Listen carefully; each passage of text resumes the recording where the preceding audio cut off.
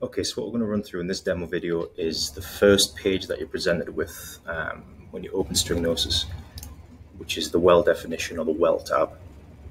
So for the well definition, this is basic information such as name of the well, description of the well, whether it's onshore, offshore, vertical, deviated, a notes section where I often put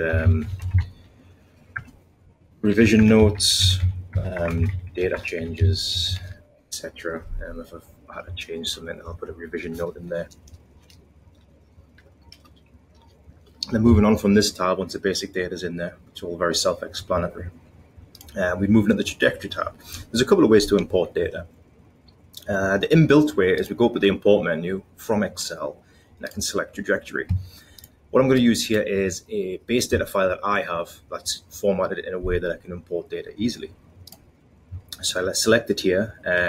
This Excel file has 4 tabs, and each tab only has data related to what I would want to import. So I'm going to select the trajectory tab here. I'm going to start in column. This is going to start in column, start on row 2. The MD column is going to be alpha. Inclination here, we've got Bravo, and we've got Charlie for the final azimuth. Then we're color coded to make sure that everything matches. I'm just going to drag the data through that we want. I can click OK here. The program lets you know it successfully imports the trajectory data and we're displayed with the information here. However, this is not the data for the well that we're going to work on right now. So what I'm going to do is I'm going to file, I'm just going to close this down. Do you want to save changes? No. And then we have a new well file here. So I'm going to take the trajectory data and I'm going to do the old cut and paste. So I just pull the data like this, Control C out of Excel.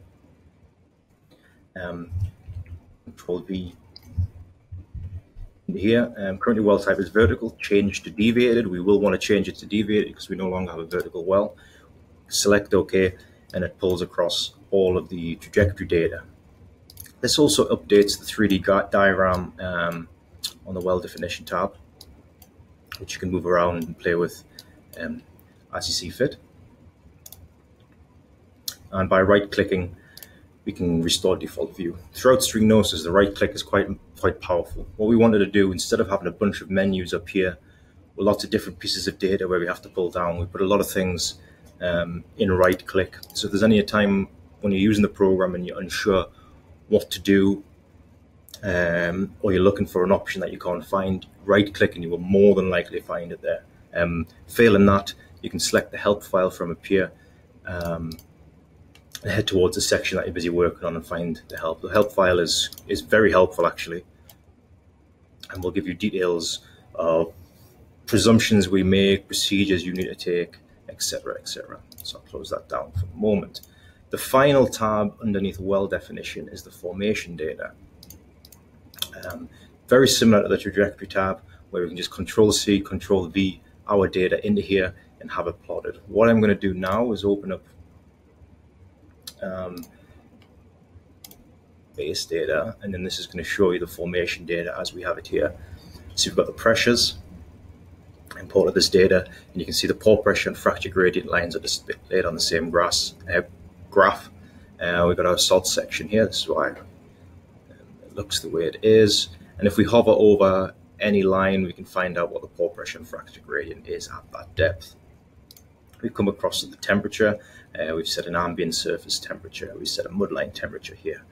And then we've got our numerous temperature points along the wellbore up to 30,000 feet. Well, yeah, just over 30,000 feet of TBD. Finally, we can come into the lithology. What needs to be done in the lithology is you need to define the salt section. And this is the only place, the only type of formation that we need to define, as this makes changes to the thermal model that we want the program to recognize and make it more accurate through salt. So you need to select the layer below depth as salt. Next, we move on to the casing design.